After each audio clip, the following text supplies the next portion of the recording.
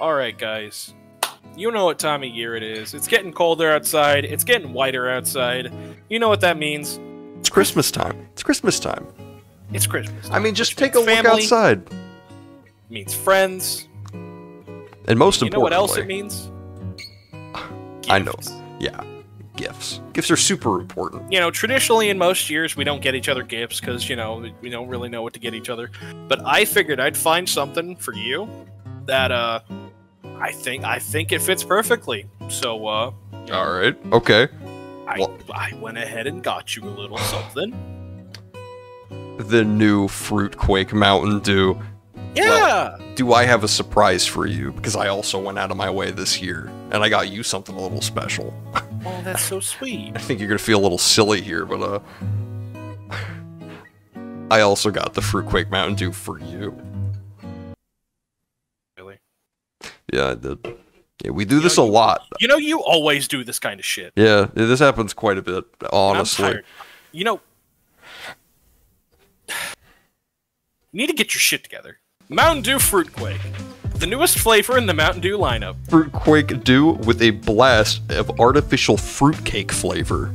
I will say that we are recording this on Christmas Day. Yes, yeah, absolutely. It has a sickly brown color that makes me think it's poo water.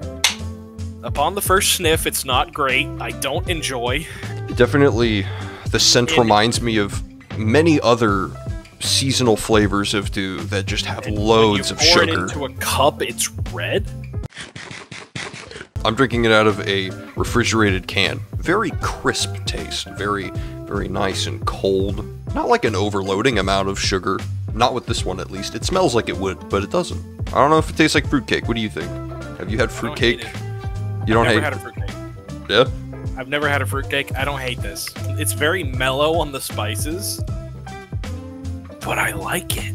It's one of those where I bought the 12-pack, and I will drink the whole 12-pack. I'm not gonna, like, give it away to friends, because it's not bad. It's not bad. It's actually drinkable, which is a shocker, because every other time they put out a holiday flavor, it sucks ass! Yeah, every seasonal flavor, I swear they just put it out for the funny, not to actually taste good, but this one tastes alright. I would be happy if this one came back next year. I'll give this one Christmas out of Christmas. What? A whole Christmas? 6 out of 7 Hanukkah candles. I will agree with you on that one. 6 out of 7 Hanukkah candles. 2 out of 17 Kwanzas. What the hell is a Kwanzaa?